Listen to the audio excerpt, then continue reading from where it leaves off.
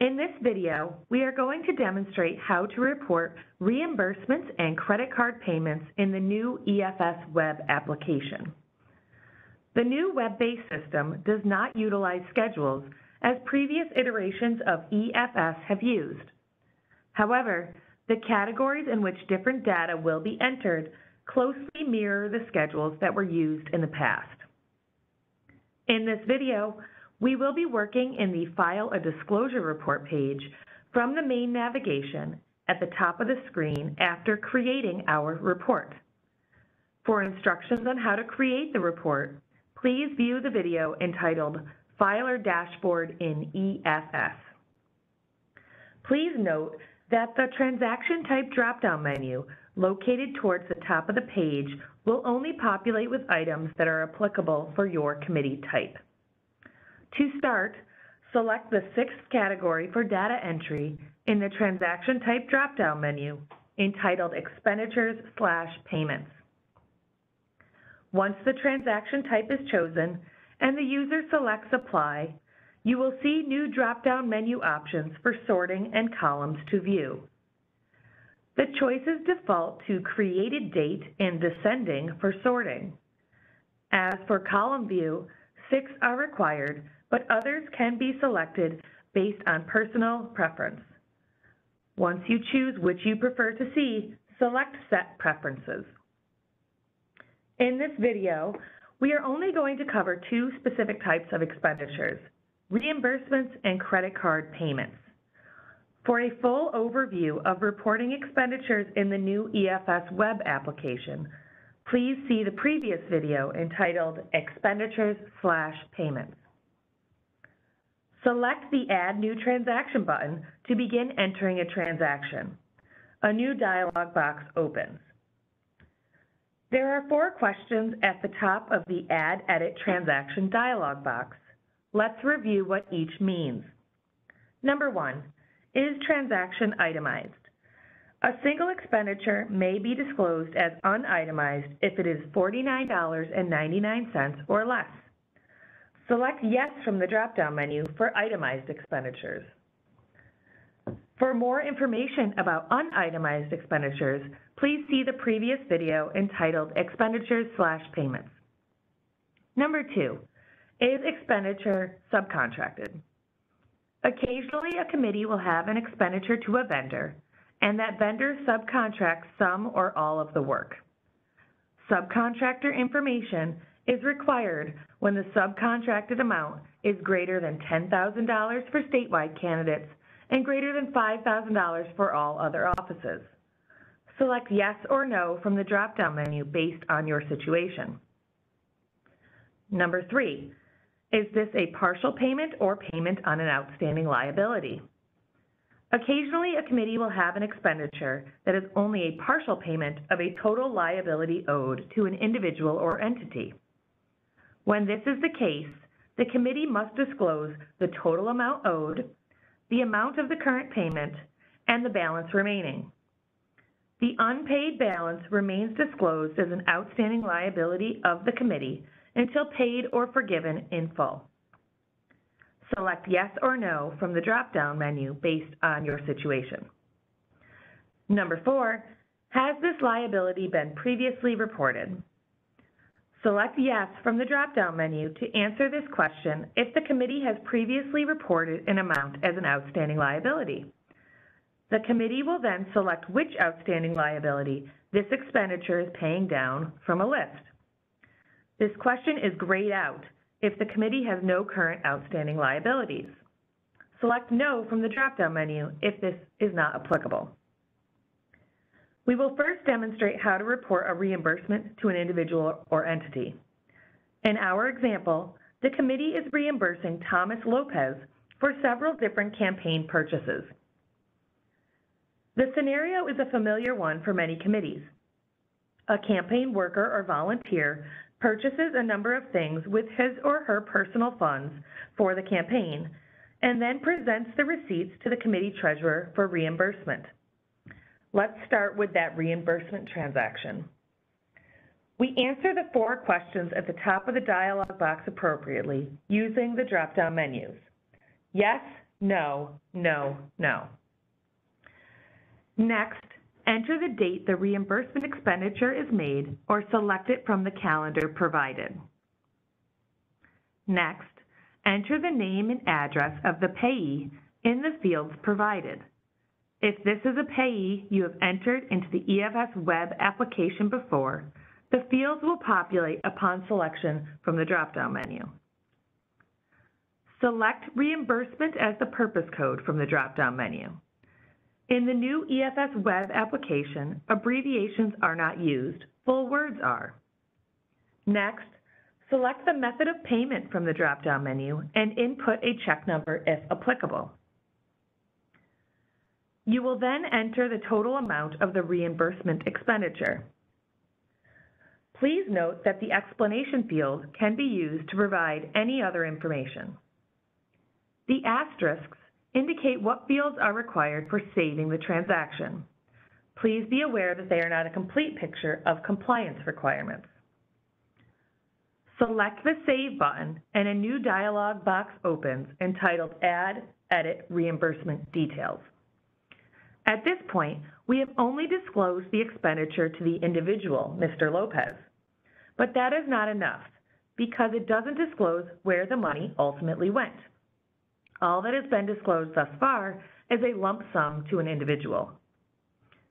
In the new Add, Edit, Reimbursement Details dialog box, the filer will enter in all of the specific purchases for which the individual is being reimbursed. In our example, one of the things Mr. Lopez is being reimbursed for is a purchase at Walmart for office supplies. If the reimbursement detail entry will be itemized, select Yes to the question, Is transaction itemized? Keep in mind the rules about itemization. Enter the date that the reimbursed person made the payment to the vendor or select it from the calendar provided. The original payee name field is already populated with the reimbursed person's name. Next, enter the name and address of the vendor or details payee that was paid by the individual in the fields provided. In this case, the payee was Walmart. If this is a payee you have entered into the EFS web application before, the fields will populate upon selection from the drop-down menu. Select the purpose code from the drop-down menu. In this case, printer ink was purchased at Walmart, so office seems appropriate. We select that option. If no purpose code accurately describes your expense, please choose Other. Enter the amount that was spent at the vendor by the individual. Please note that the explanation field can be used to provide any other information. It is required when Other is used as the purpose code. The asterisks indicate what fields are required for saving the transaction. Please be aware that they are not a complete picture of compliance requirements. Select the Save button and a new dialog box opens with the statement, Transaction saved successfully. Select OK to close. The Add, Edit, Reimbursement Details dialog box remains open. You will repeat these steps for all other separate purchases for which the individual has been reimbursed until the amount itemized in purchases matches the total amount reimbursed to the individual. After closing any open dialog boxes for entering transactions and details, a link entitled Reimbursement Details appears on the page in the table in the Action column. Select the Reimbursement Details link from the table to see the amount outstanding that has not yet been itemized. Select Add Reimbursement Details if more itemization is needed. This allows for a mapping of the details of the reimbursement and connects them back to the expenditure to the individual. To complete the process in our example, we will add 2 more detailed transactions, one for an expenditure to Shutterfly.com and then another disclosing a lump sum of small unitemized transactions. Select the Add Reimbursement Details button. Again, we enter the date of the purchase, the vendor name and address,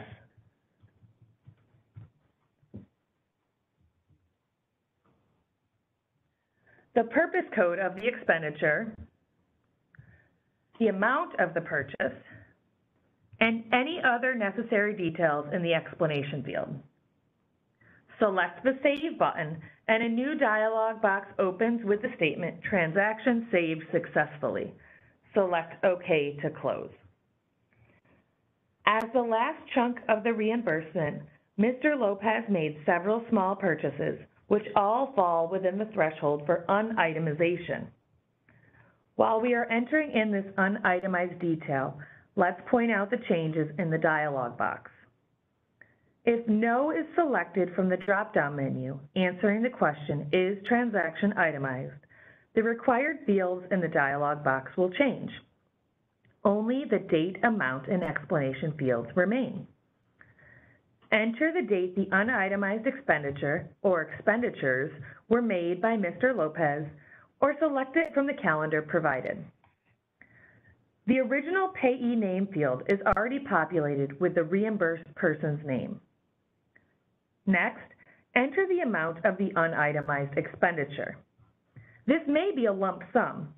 In our example, by disclosing this unitemized reimbursement detail item of $215, we are attesting to the fact that the sum is made up of multiple small transactions that are all $49.99 or under. Please note that the explanation field can be used to provide any other information. The asterisks indicate what fields are required for saving the transaction. Please be aware that they are not a complete picture of compliance requirements. Select the Save button, and a new dialog box opens with the statement, "Transaction saved successfully." Select OK to close. Keep in mind that a single expenditure may be disclosed as unitemized if it is $49.99 or less.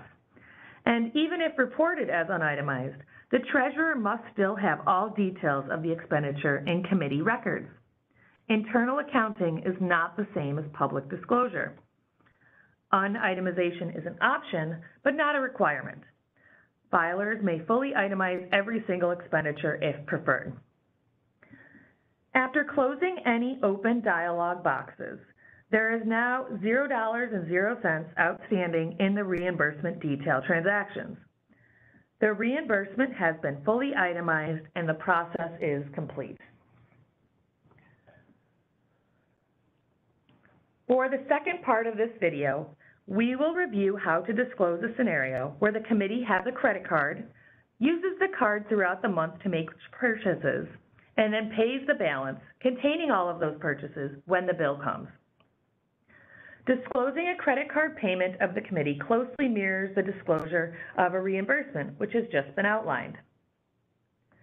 In our example today, our committee has its own credit card, an American Express card. The treasurer uses the credit card to pay for fundraising event expenses. The bill arrives and the treasurer issues a check to the credit card company to pay the balance in full. Select the Add New Transaction button to begin entering a transaction. A new dialog box opens. Again, there are 4 questions at the top of the Add Edit Transaction box that we reviewed earlier. Number 1, is transaction itemized? From the drop-down menu, we select Yes for our example. Number 2, is expenditure subcontracted? From the drop-down menu, we select No. Number 3, is this a partial payment or payment on an outstanding liability? From the drop-down menu, we select No. And number 4, has this liability been previously reported? This drop-down menu is grayed out as the file has no current outstanding liabilities. Next, enter the date the expenditure to the credit card company is made, or select it from the calendar provided. Next, enter the name and address of the payee in the fields provided. In this case, this is the credit card company. If this is a payee you have entered into the EFS web application before, the fields will populate upon selection from the drop-down menu. Select credit card payment as the purpose code from the drop-down menu. Next, select the method of payment from the drop-down menu and input a check number if applicable. You will then enter the total amount of the credit card payment. Please note that the explanation field can be used to provide any other information. The asterisks indicate what fields are required for saving the transaction. Please be aware they are not a complete picture of compliance requirements. Select the Save button and a new dialog box opens entitled Add Edit Credit Card Itemization. At this point, you have only disclosed the expenditure to the credit card company, American Express, but that is not enough because it doesn't disclose where the money ultimately went. All that has been disclosed thus far is a lump sum to a credit card. The newest dialog box is where the filer will enter in all of the specific purchases for which the credit card is being reimbursed. For simplicity, this example credit card bill only had 2 transactions on it. One of the items on the American Express bill is a post office purchase. If the reimbursement detail entry will be itemized, select Yes to the question, Is transaction itemized? Recall the rules about itemization described earlier. Enter the date that the committee made the purchase with the credit card or select it from the calendar provided. The original payee name field is already populated with the credit card's name. Next, enter the name and address of the vendor or payee where the purchase was made in the fields provided. In this case, the payee was U.S. Postmaster. If this is a payee you have entered into the EFS web application before, the fields will populate upon selection from the drop-down menu. Select the purpose code from the drop-down menu. In this case, stamps were purchased, so postage seems appropriate. We select that option. If no purpose code accurately describes your expense, please choose Other. Enter the amount that was spent at the vendor. Please note that the explanation field can be used to provide any other information. It is required when Other is used as the purpose code. The asterisks indicate what fields are required for saving the transaction. Please be aware they are not a complete picture of compliance requirements. Select the Save button, and a new dialog box opens with the statement, Transaction saved successfully. Select OK to close. You will repeat these steps for all other purchases that are on the credit card bill until the amount itemized in purchases matches the total amount paid to the credit card company. To complete the process in our example, we will add one more itemization transaction, an expenditure on our credit card bill to Staples. Again, we enter the date of the purchase, the vendor name and address, the purpose code of the expenditure,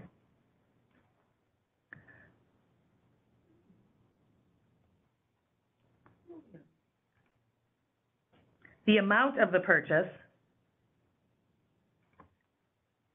and any other necessary details in the explanation field.